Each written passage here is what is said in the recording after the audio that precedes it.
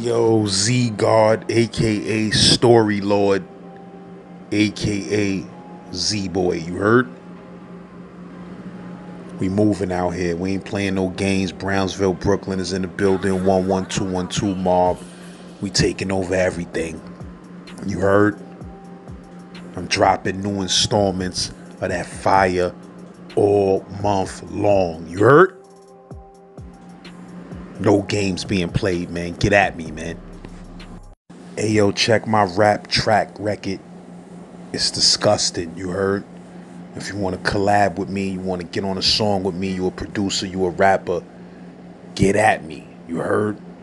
Email me business only, you heard? The murder rate crazy, no hope for the babies, they be blowing off 80s. Pray you ain't next, then pray for my jets. They like Satan out here. Hey yo, make sure you saw part 1 to this movie, you heard? LAZ, Brownsville, Brooklyn, man. I mean, make sure you go to that new and recent episodes playlist where you will see every episode, every new episode in order.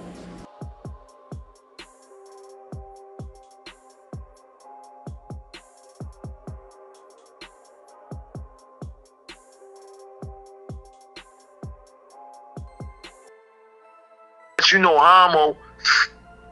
Homo, Tyson Man, Daryl Bomb. I just see a big light-skinned nigga with a big-ass chain on his neck on the other line like, yo, who named Rondu? You know what I'm saying? I'm like, what? I'm Rondu. Wow, what's up? He grabbing his chain like, yo, you want this shit? I'm like, hell yeah, I want that shit, you heard?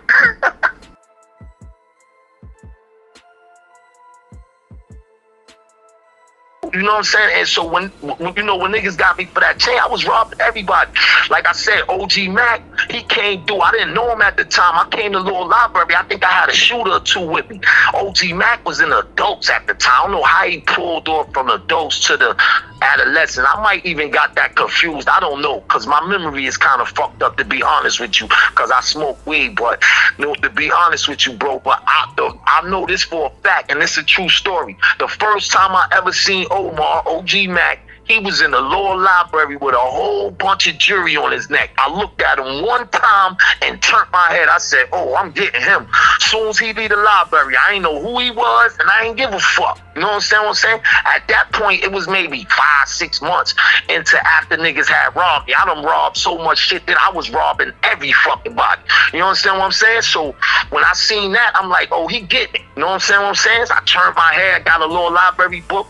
I'm looking at the little library book, looking at that shit. And I'm saying to myself, damn, why the fuck this nigga keep looking at me? Because I feel him just watching me. He don't know me, I don't know him. So why the fuck? All I did was glance and turn my head. I know I didn't give him no indication because I wasn't that type of nigga. You gonna get the indication when I'm coming for it. You feel me? So I'm like, damn, why this nigga keep looking at me? Sure enough, it was too long of a time of him staring. I had to look up. So I looked up. As soon as I looked up, he was on me. He locked eyes with me.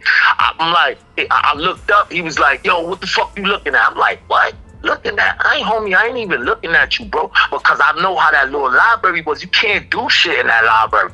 You feel me? So I'm like, bro, what? I'm not even looking at you, bro. What you talking about? He jumped up, threw a chair at me, you heard? I'm like, yo, this nigga pulled. I'm like, yo, this nigga pulled the mad stunt. Police nigga came right to me. Jones, my name was Melvin Jones on the island at the time. Yo, Jonesy, fucked out my little library. I don't know what this silver-tongued ass nigga told that nigga to stay in the library, because once he kicked me out, my little 2 shooters came with me. So we in the hallway like this. Soon as that nigga come out, his ass is out.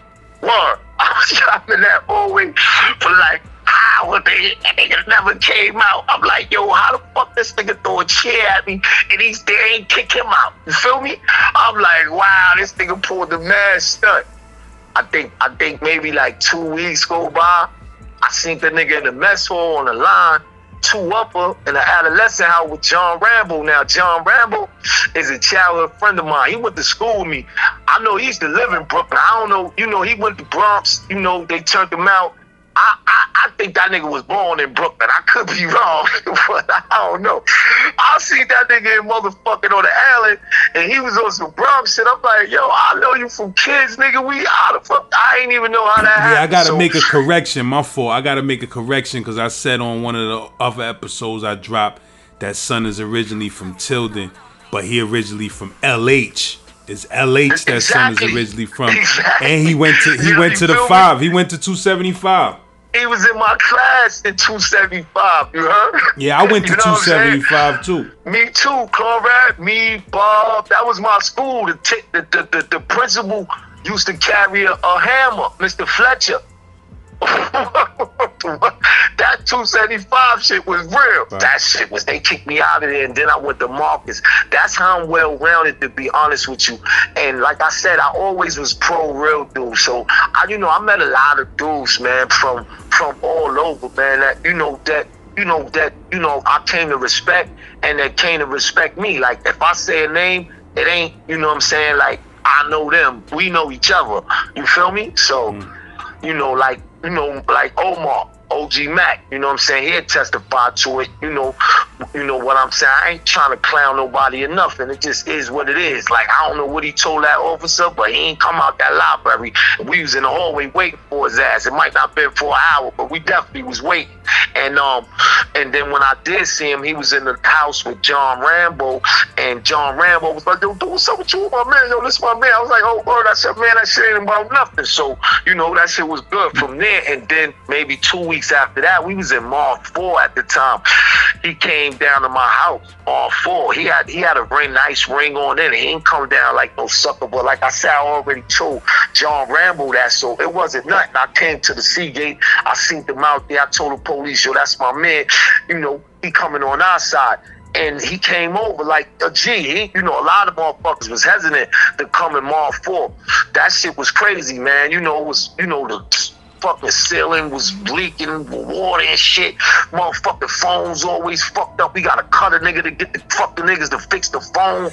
Stupid shit. Yo, word, bro. Stupid shit. That house was fucking crazy. That was the house I was telling you we used to make motherfuckers go through the Soul Train line. That's when you gotta run through everybody throwing hammers at you and all that shit. Niggas trying to knock your head off and all. And if you go through that, then you can stay. Shit like that. We used to take sugar packs and make them fight inside the sugar. If you break the sugar, everybody kick up in your ass. You know what I'm saying? We was kids, man, doing kid shit, man. You know what I'm saying? Like, it was real shit, though. Some of the shit was real. Some dudes was getting their heads blown off. You know what I'm saying? They wearing scars, you know what I'm saying? That, that they got, from back then. So the shit, it was real shit too, man. But it was, a lot of shit was just over dumb shit. You know what I'm saying? A lot of dumb shit, bro. A lot of dumb shit. Like that shit with me, I ain't even gonna front. If that shit sparkled after that, man, I wanted it, man. You know what I'm saying? Yo, I was doing that shit so much. Hamo, Tyson Man, Daryl Baum. I met him in jail. I know he's older than me. And, I heard a lot of good things about him in the street as far as being official.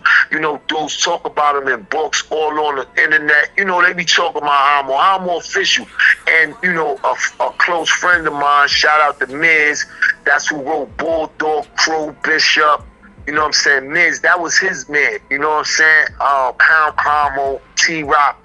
You know what I'm saying? But Hamo came through. He was already up north in 91. This could have been the end of 90 or the beginning of 91. But he was already up north. But he came down for something. You know what I'm saying? He must have went on a visit and got a big-ass chain and a piece and shit. And I didn't even know that nigga, bro. But like I said, rest in peace. My name was ringing so much for doing that shit. I think I was in Mod 8 at the time with Shoe Shine and Kojak and them. Shout out to Shoe, shout out to Kojak.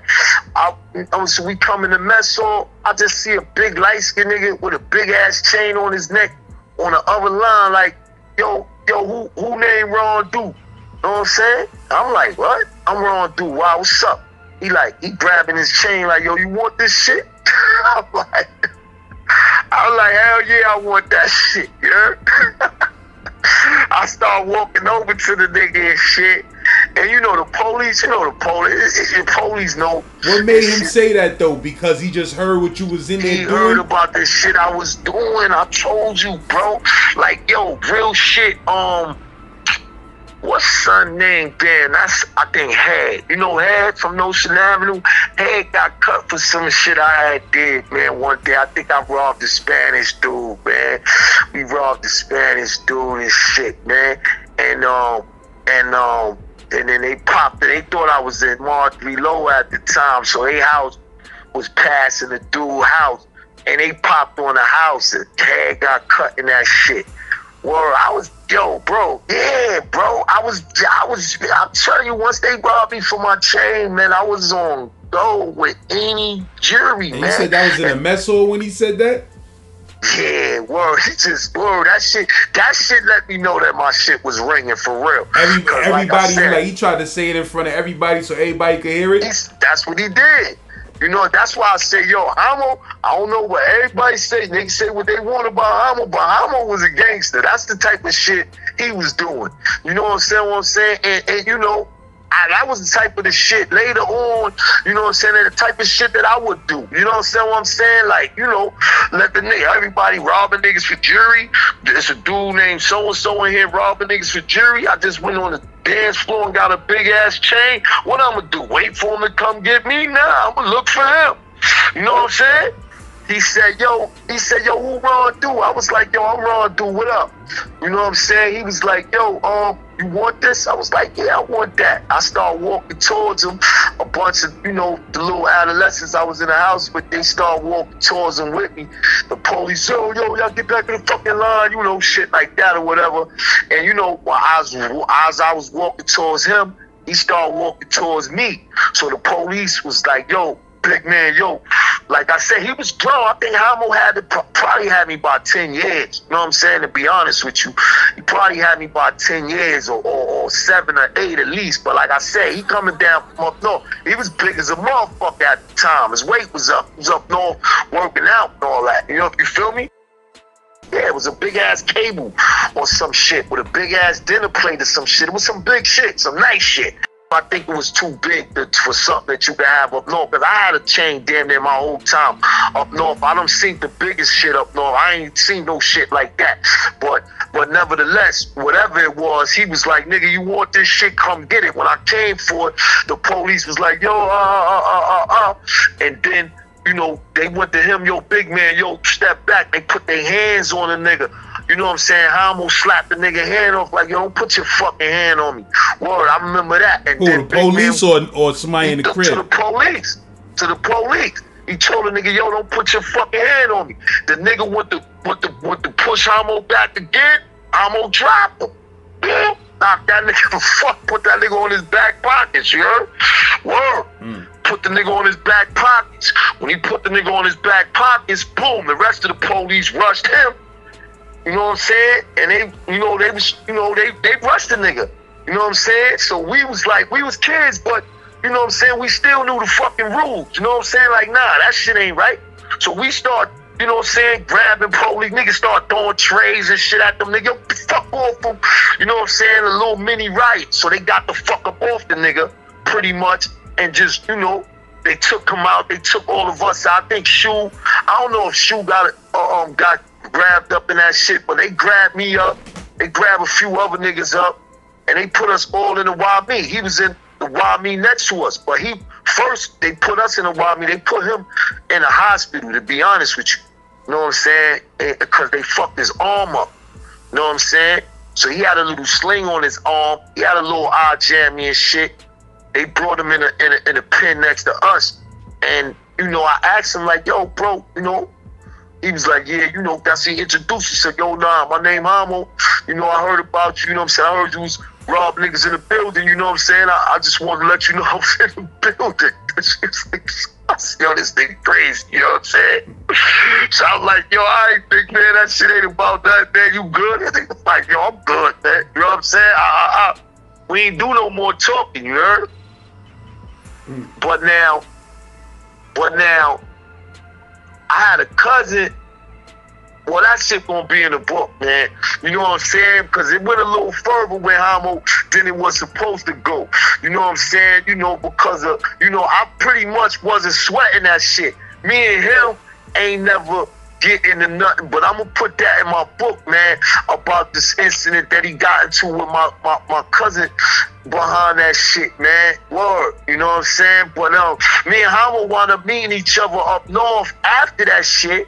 We was in Southport together, you know what I'm saying? And you know, me and him got kind of close, man. We got kind of close. That was before he came home and got killed, you heard? Check this out. I came up north in 91, right? And that island shit was 89, you said, with Homo? That incident happened in either 90 or 91. I can't remember exactly when he came down or when that happened, you heard? But it was either the end of 91, the beginning of 90, somewhere around that time, you heard? And I went up north in 91, I think March or April and shit, and they sent me to Ulster. The first day, I think it was the first day I got there, I went upside of a dude head in the day room over the chair, over the TV with a chair. I hit him with a chair, hit him upside the head with a chair over the TV and shit in the day room, and they put me in a box in Ulster. You know what I'm saying? When I was in a box that weekend, they called me for a visit. My mom's came to see me and shit, and she was like, yo, a big ass envelope, a jury came to the crib, you heard? I said, word? She was like, yeah. She said, yeah, had your name on it in Rikers Island. I said, oh, okay, yo, and you know, just keep all that shit. But, you know, that shit was all the jury that over the years, right? When you get in an incident in a house, like say if you cut somebody or somebody else might cut somebody, or we might have a fight in the hallway. Like, for instance, one day, it was during the Brooklyn and Bronx shit. I think it was me, I forgot who else from Brooklyn, and it was Frazier and a few other. I think it was NA and somebody else from Brooklyn. It was Frazier and a few other dudes from the Bronx. We all was squaring off in the hallway in a 4 building, just swinging razors and shit at each other. Some kids, some little bullshit. I don't think nobody got cut in that incident, but the police, when the squad came and broke it up, had a bunch of jury on. They took all my jury from me. That was their way of getting back at us when we do shit. You see what I'm saying? So out of all the incidences that I might have got in, or that type of incident where they took jury from me, or they just came in the house to search and just get on some bullshit one day and just take jury from me, out of all the shit they took, I used to think they was keeping our shit, but they used to give us little slips for the shit. I used to throw them shits away. Like, I really didn't know at the time how that shit went, but it was going into our personal property. So when I went up north, before I went up north, I went to social service. The lady was like, yo, if you got any personal property, where you want to send it to? I gave her my mom's address. So when I got up north and she came to see me, all that jury, they sent it to the crib. Word. And it was a bunch of shit, bro. My brother was like, nigga, all type of shit. Bracelets, rings, all type of shit, bro. Word. Official shit, too. Nice shit. That's crazy. You know what I'm saying? Like, that's crazy. They kept it official like that. Yeah, all that shit was in my property, man. Word. They gave all that shit to my mom's, man. Word, they sent all that shit there. I thought all that shit was gone, but that's really was Rondu in a nutshell, bro. To keep it honest, to be honest with you, like I said, like every house I went to, I had phone time. I wore my jewelry. I stayed fly. You know what I'm saying? Like, my co-defendant was really on some more trying to stay fly shit than me, because he was a booster nigga in the street back in the days, and he was just always on that fly shit, so that's what he was known for. He was one of the first ones out of all of us that actually bagged one of the COs that was working on the island, and actually the CO that he bagged, I used to shoot game at her, and she was receptive to it, but I ain't know I could take it that far. So when he got the number, I was tight. That made me go hard too. I ain't gonna blow my shorty up, but I wound up bagging somebody too, and she hung out with me for a little while when I was up north and all that. She was sending me shit and all that. But like I said, I was a wild child, man. I wound up doing the whole 7 years, so she cut out before the end. You talk about Moosey? Yeah, Moosey was a fly nigga. You know that he was the one who had the broad. Yeah, he was the first one that bagged out of all of us that I know of, unless somebody else that kept it quiet. But he wasn't keeping it quiet. Everybody knew that was his shorty, you know? He wound up going home and moving in with her, too. Yep. And me, you know, I had shorty, too. I bagged a nice shorty. I was what, 17, 18? She was like 27, 28. That was the, you know what I'm saying? And when I went up north, Fruit trying to shoot at her. You know they call Fruit my twin. Shout out to Fruit, man. I told Fruit Quan I was going to do this. You know, he passed me a number. But Fruit, yeah, I heard that you was shooting at my shorty when I went up north because she told me, nigga.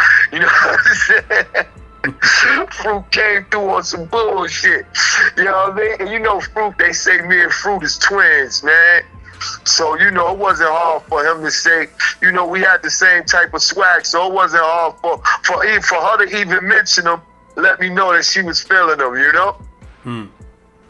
Yeah, Fruit. But Fruit came through on Go, too, you know? I heard a lot about Fruit, too, but Fruit came through when I was, you know, when I was younger. He came through, when he was younger, he came through for a little while, and then he went home, and then he came back through. When he came back through, I was gone. That's when Mano was there. That's when Mo Dog came back through. Mo Dog was co-defendants with Mano, and Germ came back through. And a few other dudes I heard was still there, man. Word, they didn't go home for that long neither. But that was the temperature. Back then it was wild, bro. I heard Hook Off talking about 3 lower, bro. Man, that shit was crazy, man. Let's even think about that shit, bro. It was crazy. They used to bring dudes down there to get them to come in the house, and dudes would refuse. Like, yo, I'm not going in there. And that, you see, it's not like now. Now a lot of dudes is gang banging. If you blood, you can't go in the Crip house. It's all right for you to refuse the house. When I was coming through, it ain't no I go where they put me, bro. You understand what I'm saying? Ain't no refusing nothing. I heard dudes talking this Brooklyn and Bronx shit. I'm gonna give you a for instance, right? The dude that I was, right? At one point, all of us was in Mar 3 Lower. Me, Ja, Hope, Cool Out, Jack, few other dudes, Moosey. We was doing so much shit. The superintendent put the warden pretty much put a separation order on us. Like, yo, you 5, 6 dudes, y'all motherfuckers can't be in the same house no more, together no more. Y'all cause too much havoc. So they brought us all into the bullpens, and we was sitting in there with our property until they found another house for all of us to go to. You understand what I'm saying? They sent one dude back here, one dude over here, one dude over there. Everybody had houses to go to. Me, they was gonna send me to Mod 8. They was gonna send my little man Ja, who's a grown ass man now. Ja, that's my bro. He be looking out for me. Ja, one of the months from Bed-Stuy, he official. Ja, they was gonna send Ja to 2 Upper. Now at the time, to be honest with you, 2 Upper was a Bronx house, and the Bronx and Brooklyn shit was in full effect. You feel me? So Ja was like, what? I ain't going to that motherfucker. You know what I mean? And, you know what I'm saying? I ain't take nothing from Ja because, you know what I'm saying? It wasn't a smart move being from Brooklyn going up there. But me seeing that and, you know, being who I was, my heart was always bigger than my chest. You know what I'm saying? I told the police, all right, y'all got me in Mod 8. Y'all got him in 2 Upper.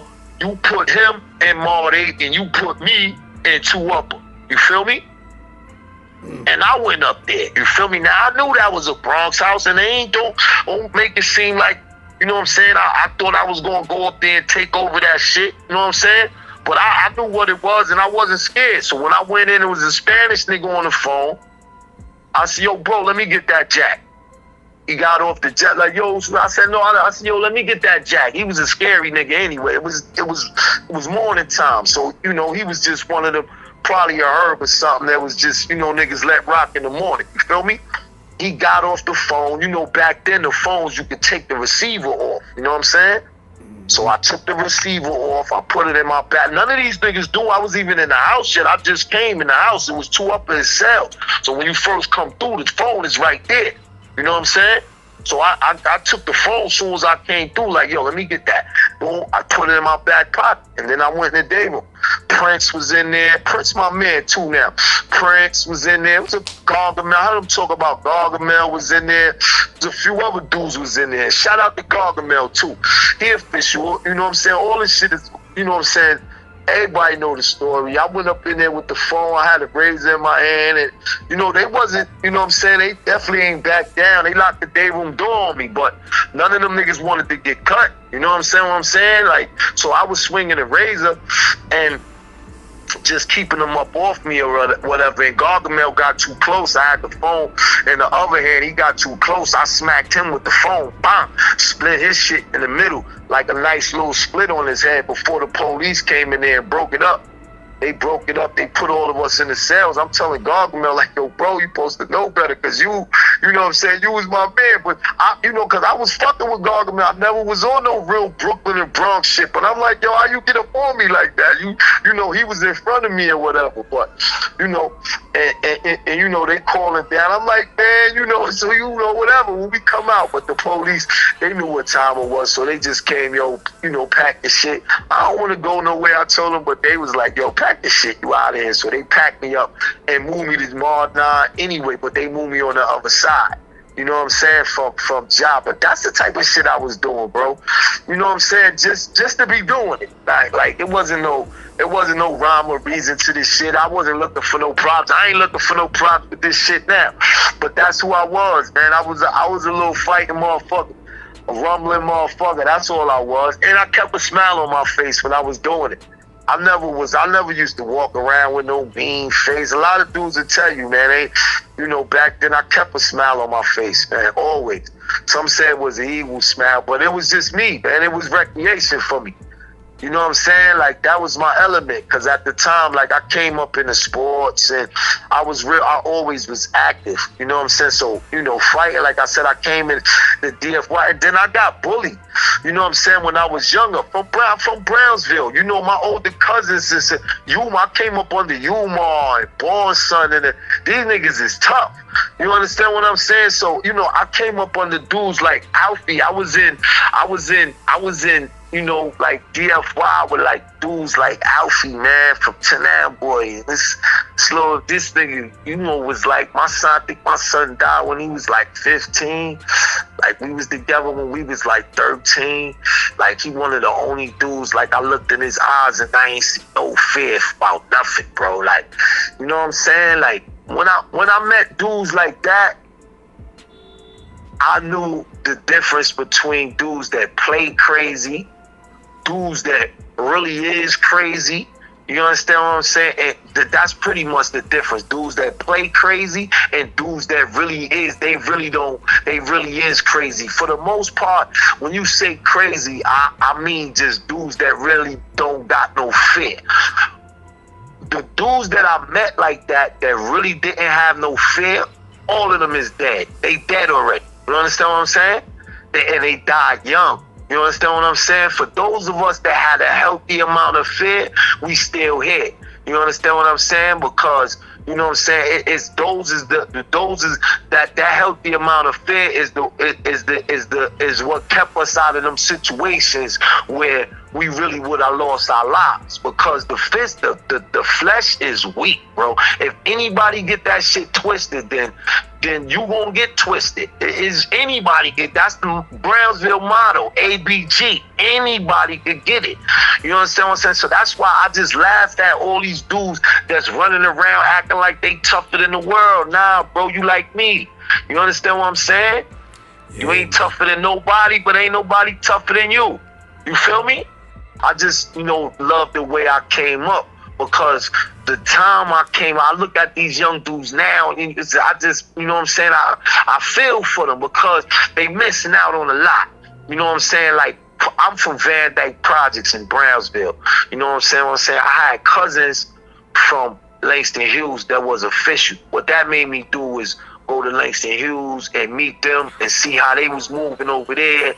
You know what I'm saying? And then from going to school with dudes from Tilden, I was in Tilden, going to camp from dudes from, you know, Sethlo, Howard. I was all over my projects. And then from there, I was all over my borough. And then when I got knocked, I was meeting dudes from all the other boroughs. But, you know, that's the difference from the state and the feds. With my mans in the feds, they was meeting dudes that, you know, the official ones, they was meeting dudes international from different states. But being that I did so much time in the New York State penitentiary and I was official, I just met all the dudes that's official, that's from New York, from all the boroughs. You know what I'm saying? And so that was what was genuinely unique about me and being in all these prisons like Clinton.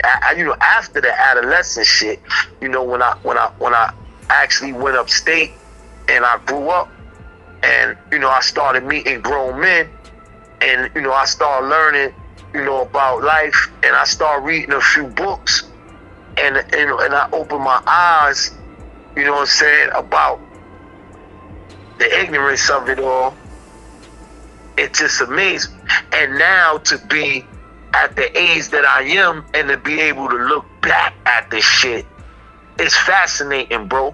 So I definitely want the world to check for my book, which is called Arrested Development Dysfunction. And it's about grown ass boys, man. You know, I hear Fuquan talking about from boys to men, and it's real, man. You know, the shit that we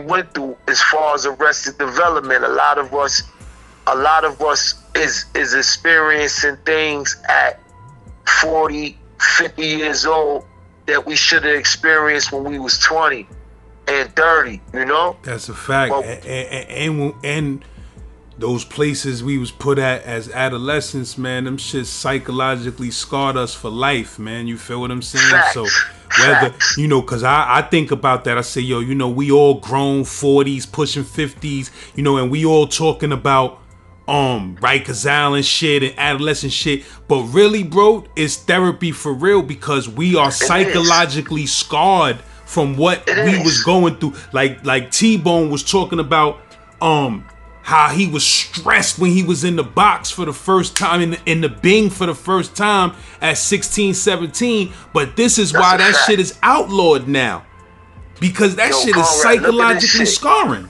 From 17, from the age of 17 to 39, I spent all my summers in the penitentiary. Really all my years, but I say all my summers because the last summer I had was 1989, and then the next summer I had was 2012. Because I came home for that brief period in 1996 to 1997. I came home in December. I got knocked in May, right before the summer hit. And I did 15 years from there. And you know, an interesting thing that is going to be in my book is when I got knocked for the 15 years, I was in HDM. I think I was about to go to trial, or I had just blew trial. And I looked on the TV and I seen DMX and Cameron. I think it was a DMX and Cameron video. And I said, oh shit, Earl, that was my man, bro. Good friend of mine, you heard? From that was on the island?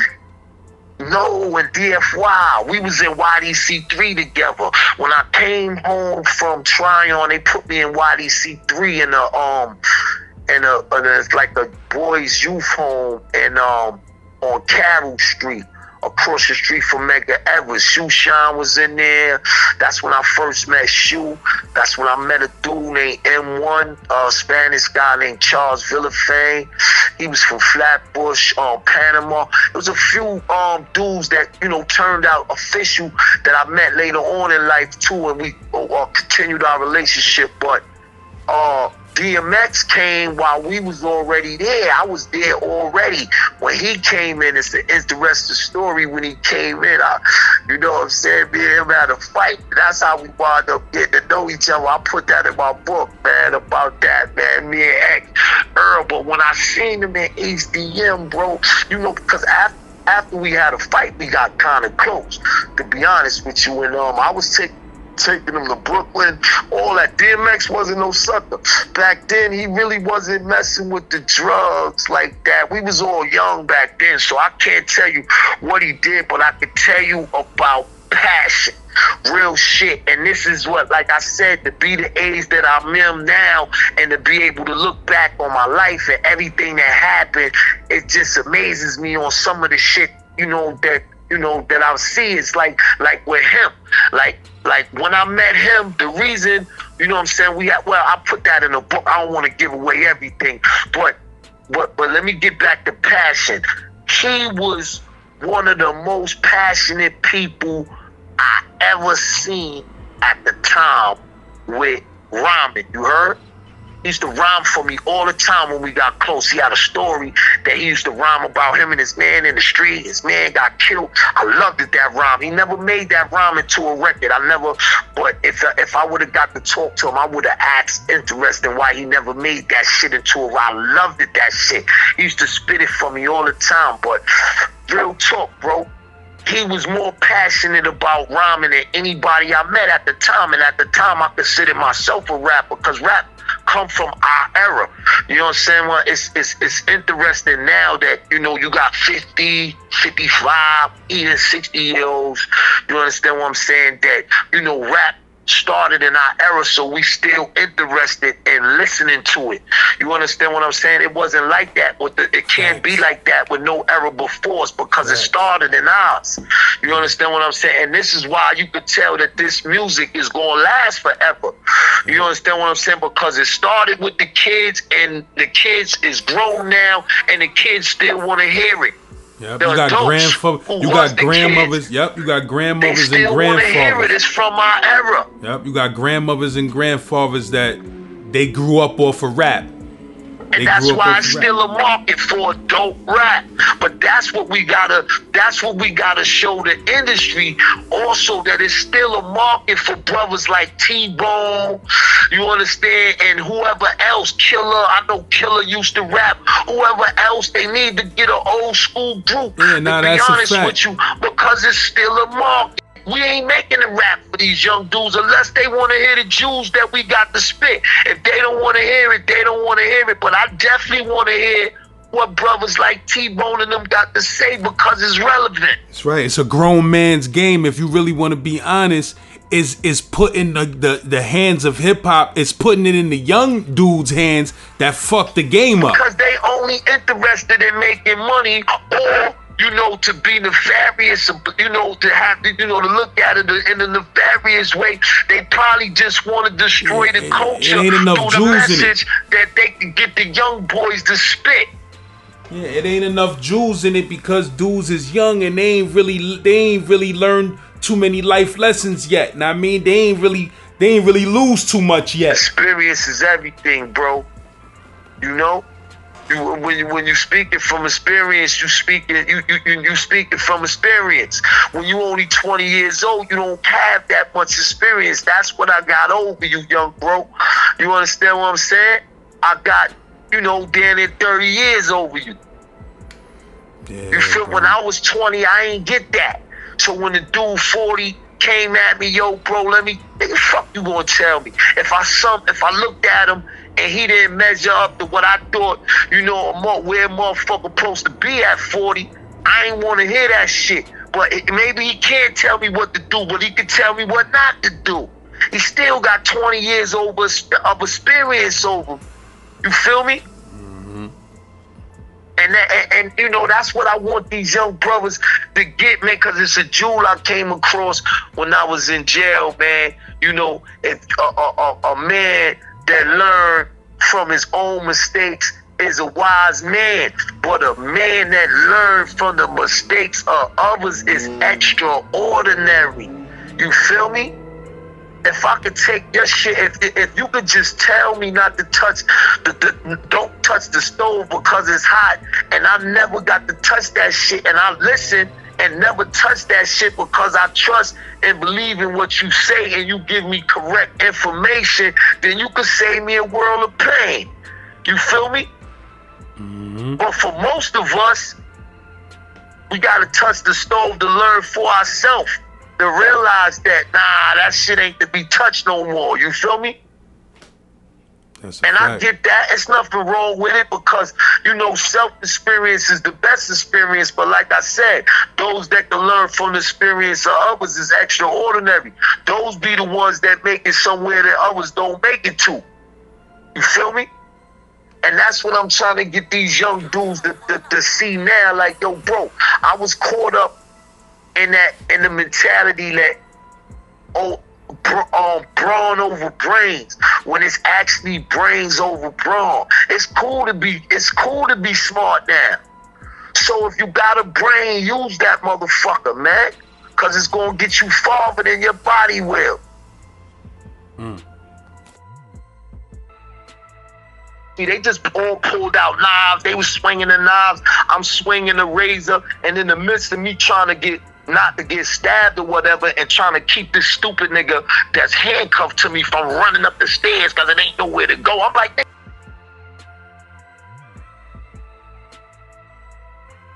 the first time I had to lay up on Rikers Island was in '89. Yep. What you came through for? Robbery?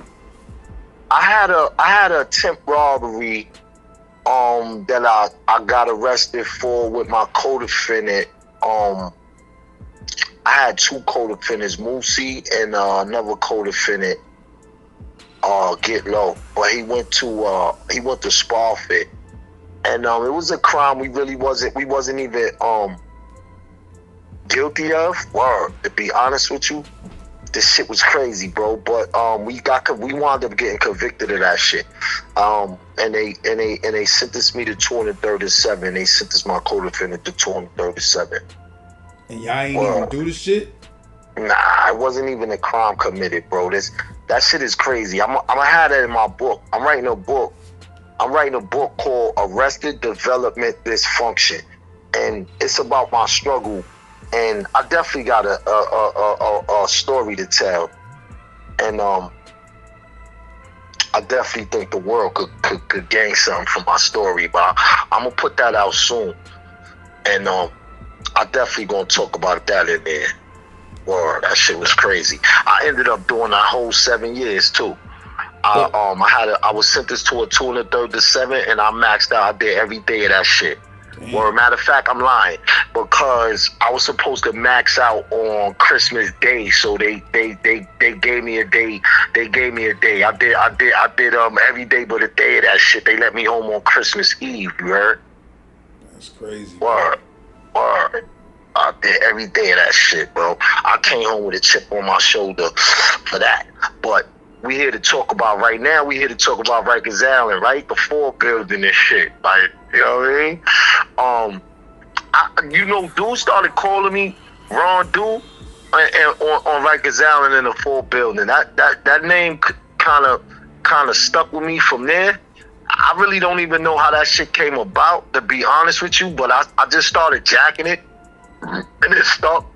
You know what I'm saying? I really never was caught up in the name. When I was young, I didn't like the name that my moms gave me, man. Even though it's as unique as it is, I didn't like the name that my moms gave me. So I was trying nicknames out like a motherfucker when I was a kid, man. Word. And you know, Rondu stuck with me in the 4 building. It just stuck from there, man. But yeah, I came through. My first time that I stayed was in 1989. I came through my first time, it was in 88. A funny story, I came through in 88. You know, check this out. I've been incarcerated, like, for a majority of my youth. From like 13 to 40, I was in jail. I I was in Sparfit, all of that. So by the time I got to Rikers Island, it really was like T-Bone. I heard T-Bone blast. Shout out to T-Bone, man, my Brownsville. He said something about, you know, by the time he got to Rikers Island, he was already fighting and all that shit. Wasn't nothing to it. He wasn't really that scared. I was pretty much the same way. When I came home from one of them DFY bids, I remember my older brother being in the house talking about Rikers Island. Now, I got an older brother, shout out to Ike, he official. You know, he was repping before me, you know, so it was like a passing of the torch, pretty much. You know what I'm saying? Like, and a lot of our youth went through that shit at this period because a lot of our big brothers, uncles, fathers was incarcerated. You know what I'm saying? It was like mass incarceration for blacks coming from in New York City at that time. You know that. They was really like on some just block them away shit, you know? So it was like pretty much all of us was like pretty much expecting to get locked up. I came home from Sparfit at one time and I heard my brother, and I don't know how long I was home, but I remember my brother and his friends in the room talking about Rikers Island and the phone and how tough it was to use the phones and shit.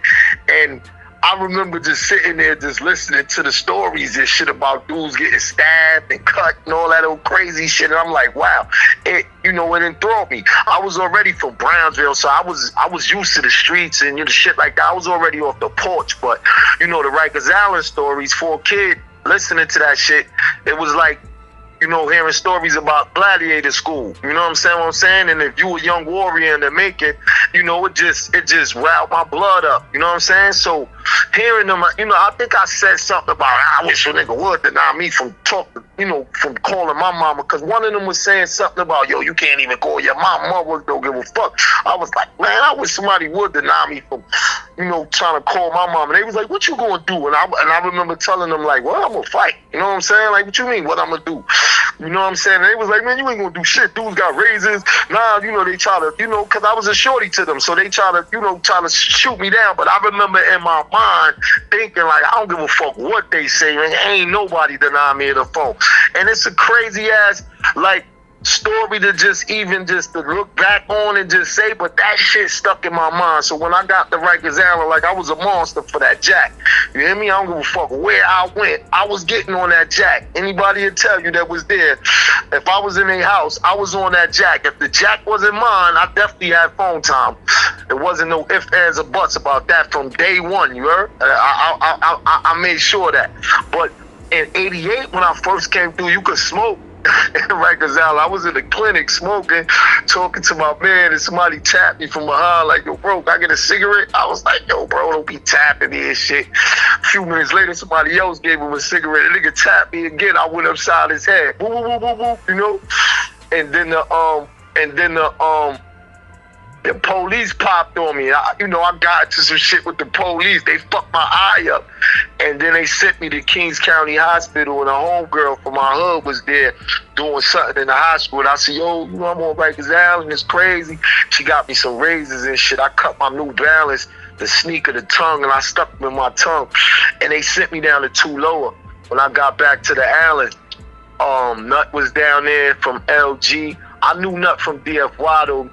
Peanut was he was a friend of mine already and shit. He was a friend of my man June. Shout out to June, rest in peace.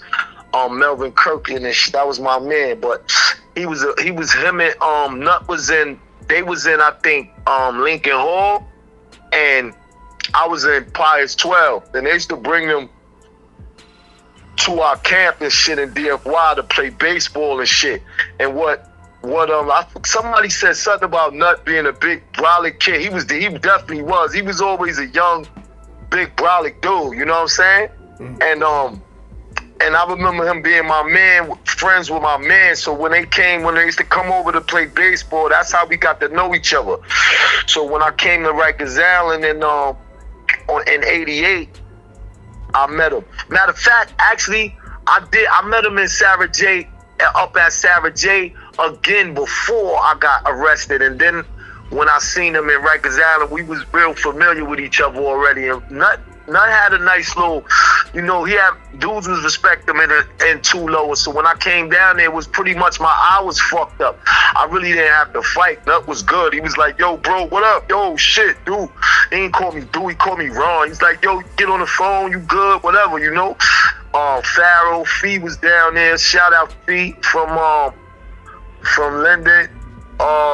Green Eye. Who else was there? I think Nostrand Avenue, N.A. Rock, Eugene Harris, Thompson was down there. It was a few dudes down there. Good dudes, solid dudes, but it was crazy, man. Dudes was getting cut down there every day. I went down there, and like I said, I didn't even have to do nothing. I wound up going home, and then I came back through for a warrant for with my co-defendant, and that wound up happened to be how I wound up staying. And I ended up staying from 89, I think from December 89 until about April 1991.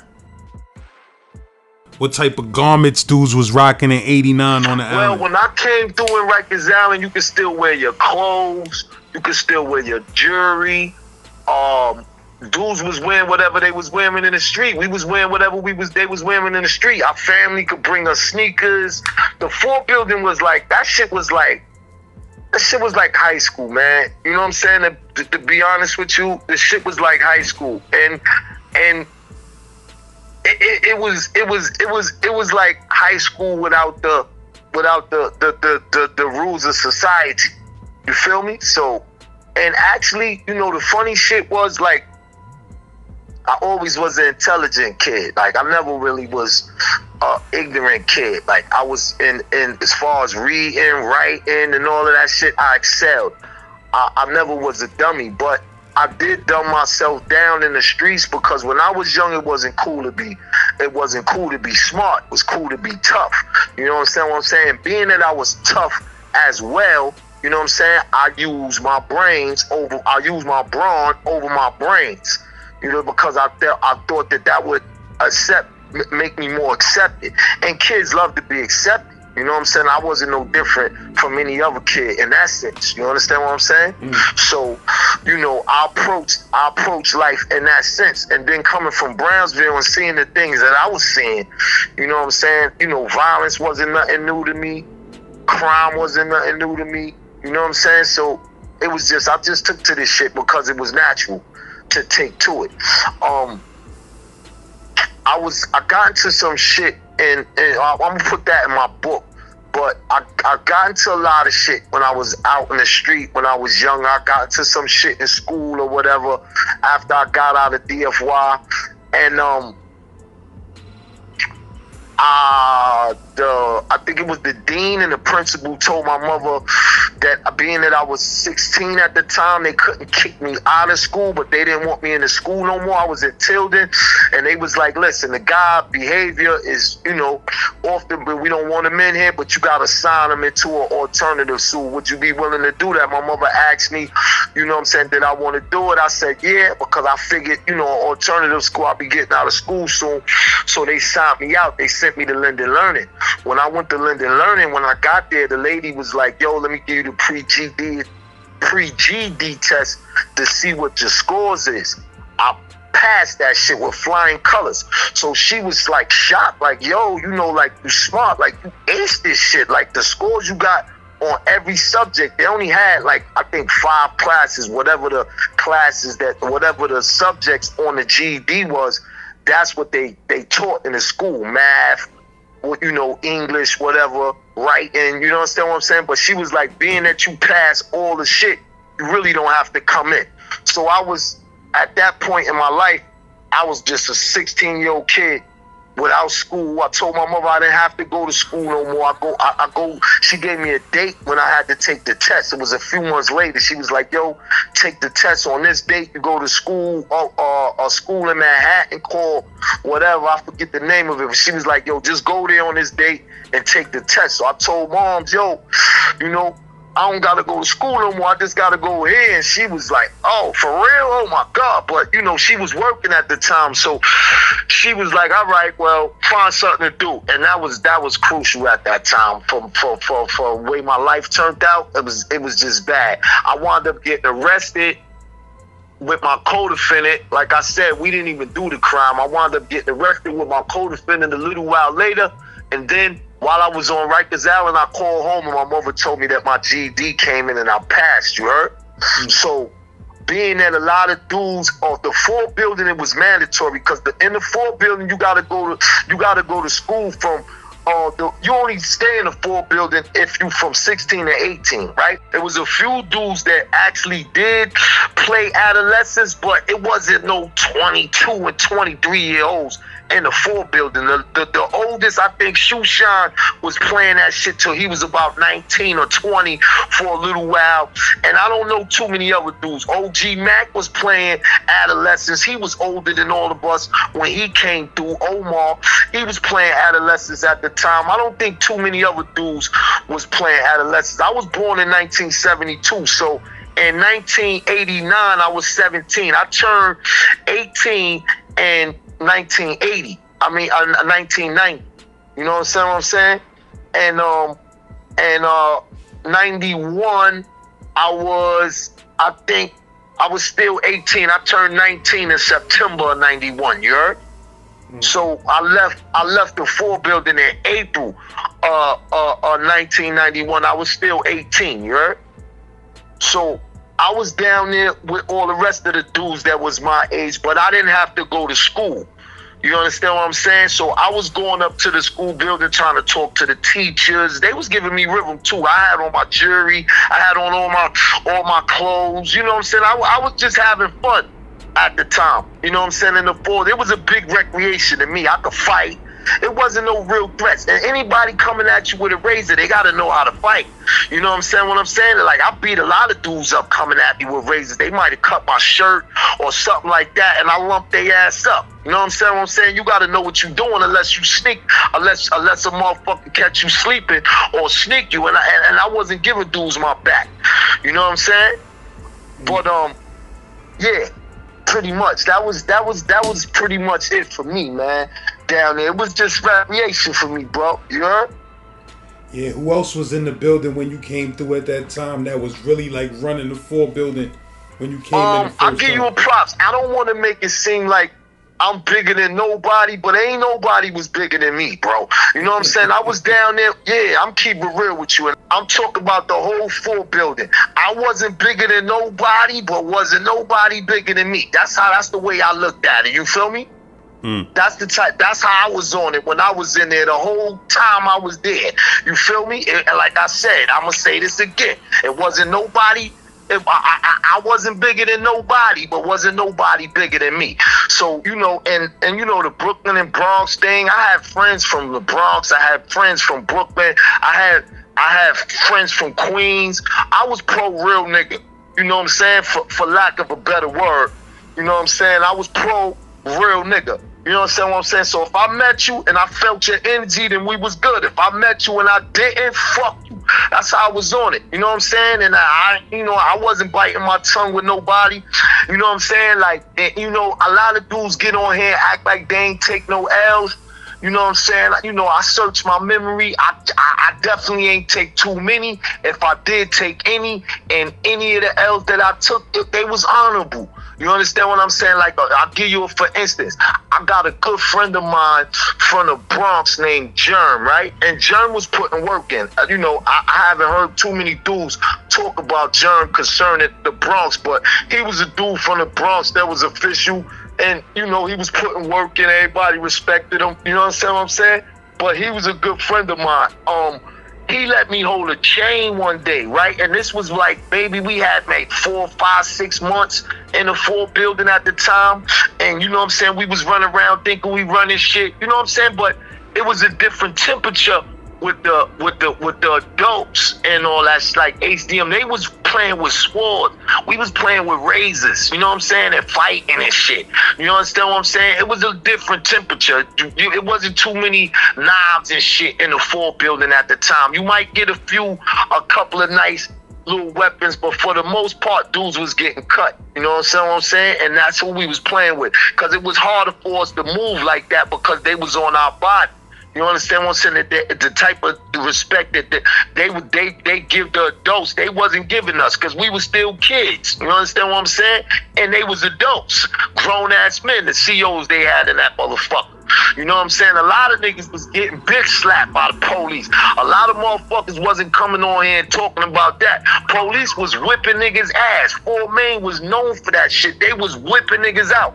That nigga Bar, that the dude said, son said, that, you know, the Brooklyn and Bronx started because the police started it. He was working for me. He was slapping fire out niggas, man. You know what I'm saying? When I'm saying, yo, every nigga ever slapped me like that, I'ma cut and blow they fucking head off. I never would have went for no shit like that. A lot of dudes was going for. You hear what I'm saying, bro? The police was really violating niggas back then. And everybody would tell you, like, them Ninja Turtle niggas, they was fucking niggas up. You know what I'm saying? A lot of us wasn't even built yet when we went up north and was working out and all that shit yet. So we was skinny ass little kids. I probably was like a $130, $140 back then. You know understand what I'm saying? Like 5'8", 5'9". You know what I'm saying? Mm-hmm. So to us, it was recreation, like I said, but it was a lot of kid shit that was going on. But nevertheless, at the time, it was a lot of hitters down there and shit. My man Germ had let me hold a chain one day, and I had a probation case that I used to go to Manhattan court for. So I go to court on this day with the chain on. Instead of me, you know what I'm saying, zipping up my mouth because I had the Fila suit on. Did I have the Fila suit? I had the New Balance suit on, I think, and some New Balance. Regardless of what, I know I had a sweatsuit on, and I had to sit wide open, chain all out. Now I'm in criminal court with all the niggas. These niggas, they putting us on a bus with niggas coming from HDM. These niggas coming from C73. These niggas is grown ass men. I see these niggas scheming on me. Like I said, I had to raise. I didn't say this, but I had a raise in my mouth. But I was handcuffed to a dude from Harlem that just coming through, and I let the police, when they handcuffed us, I let them handcuff me with my right hand. Now, I'm right-handed. It's hard as hell to swing an ox. You know what I'm saying? When a nigga on point, is much even with their best hand, but to swing it with my left, even though they didn't know that, it wasn't really gonna be effective. You feel me?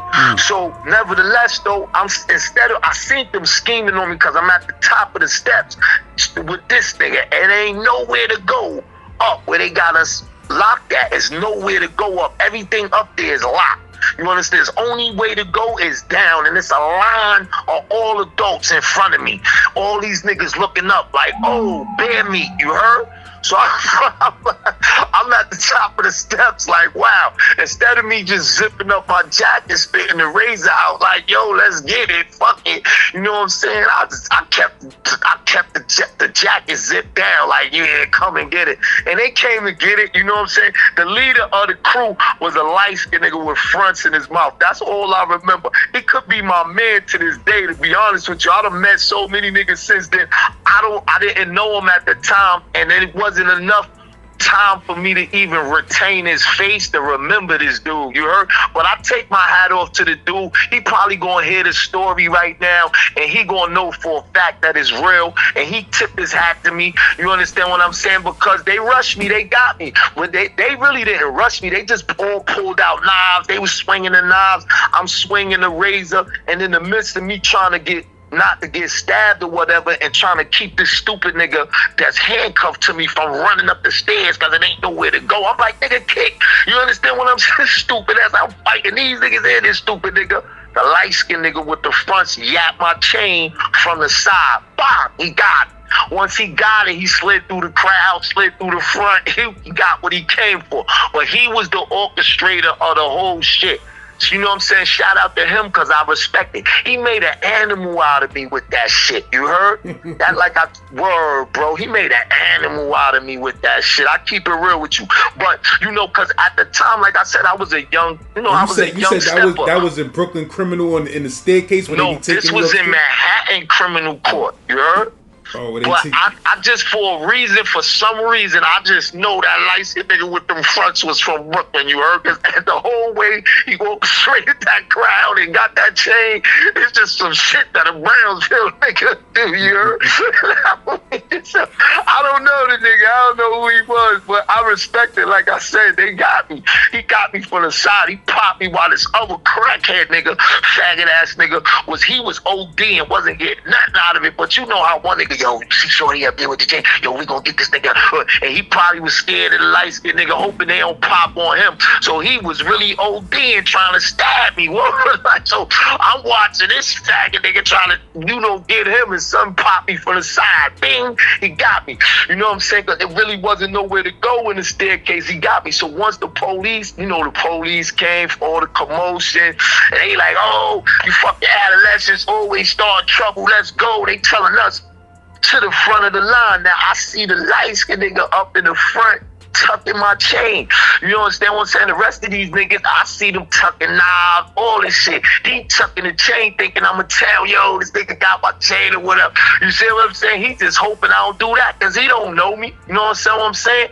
So now I'm saying to myself, ain't no way I could go through this line, all these nine. I'm thinking one of them niggas probably gonna hit me. I was so mad anyway, I didn't give a fuck. So as the police is trying to escort us to the front of the line, I'm saying, fuck the light-skinned nigga, whatever. The crackhead nigga that was ODing trying to stab me, I just jumped on his fucking back and tried to rag his stupid ass, you heard? I ragged him, I got him. This is a little straight, like I said, it was in my left hand, and I was still handcuffed to the other nigga, so I'm pulling this nigga at the same time. I jump on this nigga back, I scratched. I didn't really get the nigga like that, but that shit caused that somebody pushed. I don't know how that shit happened. But me and this stupid nigga I'm handcuffed to start falling down the stairs. Somebody kicked me in my face. Boom. Well, I ain't even gonna hold you, homie. Lights out me, you heard? I got to the bottom. So the Manhattan nigga was still cuffed to you? Still cuffed to me, yeah. The other adolescent, yup. And he fell down with you? Yeah, I brought that nigga down with me, everything, word. All the way to the bottom, bro. Them niggas must have been pushing and kicking. I don't even know. By then, I was drugged out because somebody kicked me hard. That shit dazed me. I don't know. By the time we got to the bottom or whatever, more police down there, they grabbing us, throwing us against this shit or whatever. They uncuffed me. From this nigga, whatever. They got the razor too. That shit fell out. I remember the razor falling out my fucking hand. Boom. They got the razor. All that shit. So they uncuffed me. They get the crackhead nigga I scratched or whatever. Take that nigga to the hospital. I remember them taking all the adults. They had me to the side, handcuffed by myself at first, because they had to bring all these niggas by first so they could bring me back up into the pens. So as they bring all these niggas on a bus and lock the bus, I ran to the motherfucking to the bus. I was fucking tight. I run to the bus and on the cage, but the cage is already locked. They in the back, sitting at the on the bus in the chairs and shit on the bus. And the light-skinned nigga is like, I'm telling him, homie, I see you in you know what it is. I'm a kid. I'm young, I'm tight, I'm crying. You know what I'm saying? What nigga, I'm a burger, I'm tight, you know what I'm saying? I ain't saying nothing about the chain, nothing. I'm just like, nigga, when I catch you, you know what it is. He like, I respect it. He laughing, he smiling, because he know he did what he supposed to do. But the police came, they took me off the bus. They put the young adolescent shit from that, and he put that nigga on the bus with them. You know what I'm saying? When they left, I found this out later, because they take me upstairs, they put me back in a cage and shit, the COs and all of them, they fucking with me and shit. They put me on a bus with the females to go back, you heard? I was tight though, I didn't give a fuck about none of that shit. On another night, I would have been happy for that, you heard? But this night, I'm tight, but what I didn't know, I found out later, they went to another building, I think Manhattan Supreme Court. They picked up my man, Scar Chest. They picked up him. Now, Scar Chest, he knew I went to court that morning, but he didn't really know, you know what I'm saying, me with the chain, and he didn't know it was me. So when he got on the bus, remember the adolescent sitting in the front, or adults sit in the back. So they questioned him like, yo, you know a little slim nigga over there with you in the 4th building with a chain on? He like, nah. But the light-skinned nigga is telling him, yo, man, tell that nigga I said salute or whatever, man. Little nigga went out like a G. You know what I'm saying? He official. This what he telling Scar Chest, you heard? Word. The light-skinned kid that orchestrated the whole shit? Yeah, that took my chain. He's showing him the chain and everything. He like, yo, this nigga, this is his chain right here, slim nigga. But like I said, it was my man Germ chain. It was the girl that gave Germ the chain. I plugged him with the shorty I was fucking with. Her friend started fucking with Germ. Germ got a chain from her. I seen him one day. I was like, oh, that shit. Now, yo, let me hold that. He gave it to me. Going on a visit. We wasn't in the same house. So I never got the chance to give him back the chain yet. They called me for court, I think the next day or the day after that. And I went to court with the chain and that shit happened. You feel me?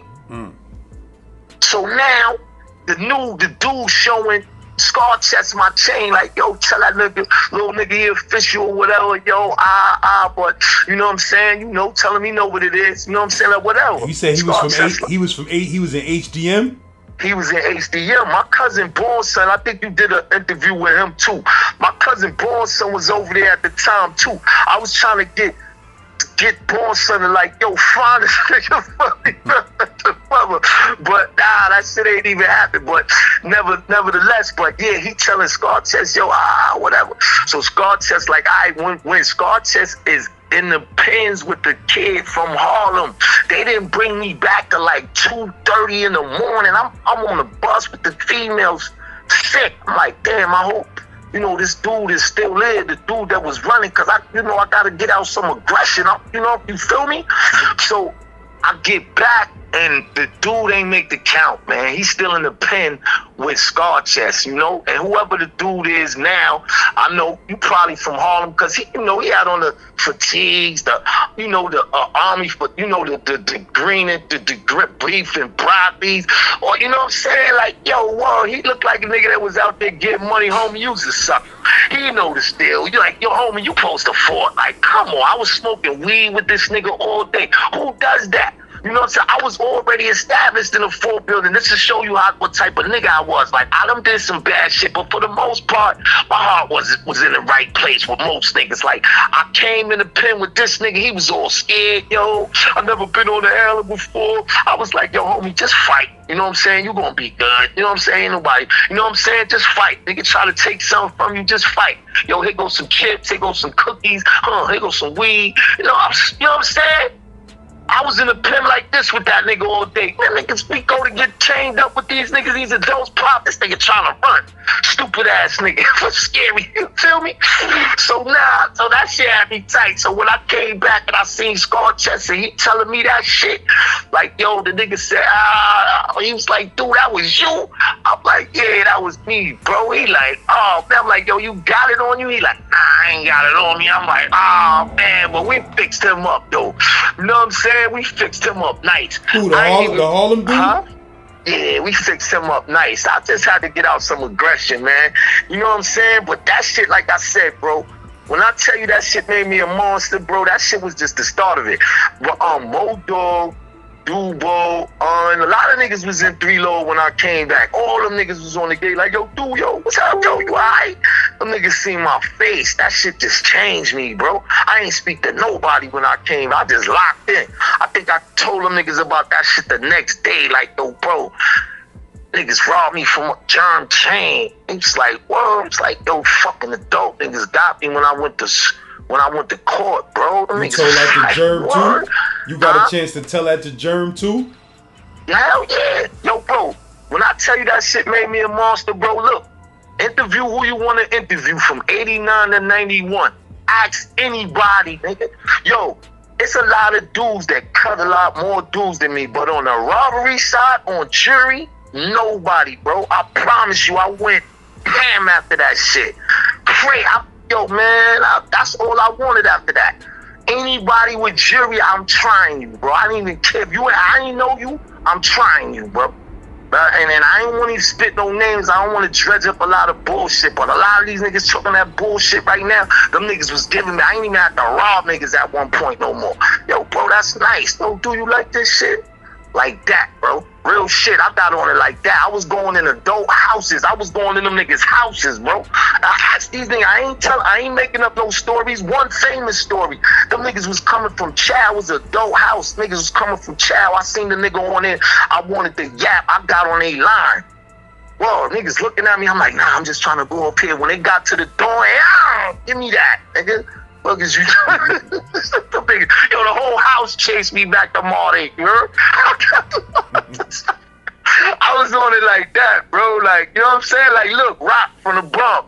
He'll tell you he was an adult. He came to the building. And he official. I don't know what he doing right now. But he hats off to Rock. Salute, Rock.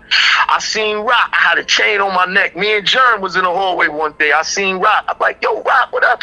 Like, I didn't even know his name back then. So I don't even know why I said Rock. I just seen it. I said, big man, what up? You coming up to visit? You got some blood? He like, yeah. I had a chain on my neck. I'm like, yo, this shit, you want to buy this shit? He like, oh, yeah, that shit nice. He got up on me. Yeah, give me that. I backed up. Spit out the razor, that nigga pulled out a sword. You heard? What you mean? He had a chain on? Shit? You said he had a chain on too? He had a chain. He had on some long shit. I was just showing him my shit, hoping that he'll let me get up on him enough so I could yap him. So I'm like, yo, big man, what up? You coming up to visit? You got some blood? He like, yeah. I'm like, what? I'm like, yo, you like this shit right here? I'm holding my chain while I'm walking up on him. As soon as he got up on him, up on me, young, let me get that. That's how I was on it, bro. Niggas robbed me. Everybody ain't know my story, but that's what I was dealing with. I was an adolescent. I was a kid. In my mind, niggas robbed me from Brown. I came up. That was the profession from Brownsville. You feel me? So when I felt, even though it was an honorable loss, I still felt like I had to make up for that. You know what I'm saying? So that was the testimony of me. Like, I never got cut before in my life. Like, well, a lot of niggas got cut while they was in the 4, but I never got cut. But I always told myself, if I get cut, everybody gonna wear one. It's gonna become fashionable. Real shit. I wasn't even bullshitting, bro. Like, I was just gonna wild the fuck out. Because that was the nature of my spirit. I was, you know what I'm saying? Like, nah, nigga, and whenever niggas do to me, I'm doing that shit times a million. You feel me? So that's how I felt, bro.